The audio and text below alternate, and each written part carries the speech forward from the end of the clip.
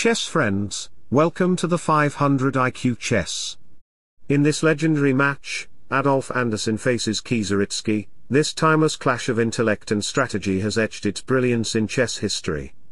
As they say, life makes moves we can't control, but we choose how to navigate the game. Adolf kicks things off with e4, and we see e5 in response. He boldly offers up the king's gambit with f4, creating a chink in the armor but setting up a nifty tactical shot. After the pawn capture, some players prefer to dance their knights and bishops, maybe even toss in a d4. If you begin with knight f3, your opponent might respond with g5, shaping an unconventional position. Following h3, black can follow up with knight f6, exerting pressure on your pawn. This situation can pose difficulties for you, as the knight on f6 opens up kingside possibilities. Instead, the stronger move here would have been knight c3, but Adolf, he's got something else up his strategic sleeve. He leads with bishop c4, getting that bishop dancing early. Lion, on the other side of the board, decides to give a legal check with queen h4, forcing the king to step to f1. Now, instead of the typical knight moves, we get a surprise move from Lion, b5. Sacrificing a pawn for quick development, Adolf, though, is no amateur. He takes the pawn. Knight f6 sets its sights on the pawn, but Adolf, channeling his inner Stockfish, selects the move knight f3 to challenge the black queen, queen h6, and here best move is to play d4. This move sacrifices a pawn, but after queen e2, it will pin the knight, so after f5 knight c3 bishop b7, we will play d5 to block the bishop diagonal and target to the knight. Game could be played like this, but in our actual game.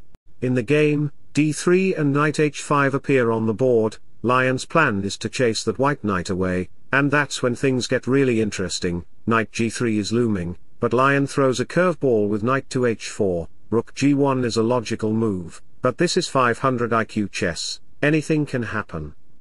Now knight g3 isn't possible because it have no benefits there, so queen g5 knight f5. Here if you try to kick out the knight with g6, then we will play h4. Queen has to run, then we will simply develop our another knight. Knight can't be captured because of this, and the position will fully in my hand since the light square and the king side will be weak.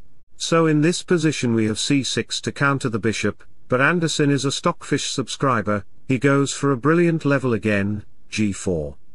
Pawn can't capture it because it's pinned and white is threatening to the knight, so black moved back his knight with a pawn target, rook g1 to protect the pawn, but he forgets about the bishop.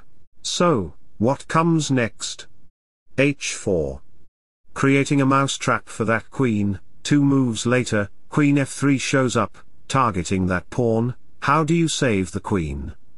If you play bishop b7, well, Adolf's ready to scoop up that piece, and the queen is on thin ice. Lion decides on knight takes g4, setting up a potential fork with knight to h2, which would snatch that white queen, but here's the catch. White's pieces are ready to pounce, so it's not all roses for black.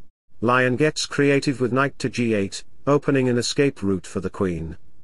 After bishop takes pawn and queen to f6, Adolf isn't playing it safe. Knight c3 hits the board, and now, it's a game of wits. Lion goes bishop c5, eyeing the rook, but Adolf unveils another brilliant move, knight to d5, and there you have it, a chess battle for the ages, filled with unexpected moves and high IQ plays. In this position, playing a move as simple as queen to c6 would lead to capturing a pawn with a check, forcing the opponent's king to move, and then delivering a devastating check with bishop to c7. In this position, after the lion captures the pawn on b2, putting pressure on the rook, the optimal move for white is to play rook to e1, sacrificing the rook. This leads to knight d6 check, followed by king to g8, and then bishop to e5, putting both the opponent's king and queen under simultaneous attack.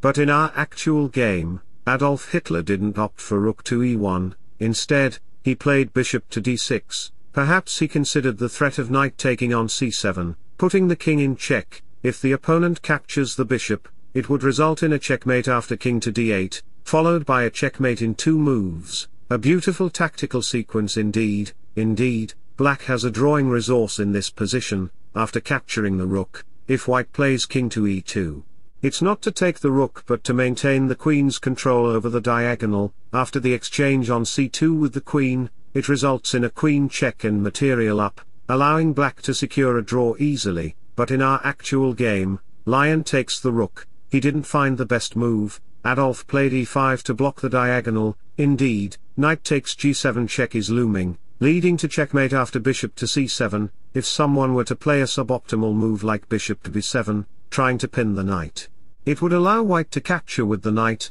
leading to a sequence where knight h6 followed by knight to e6 results in checkmate in just 2 moves.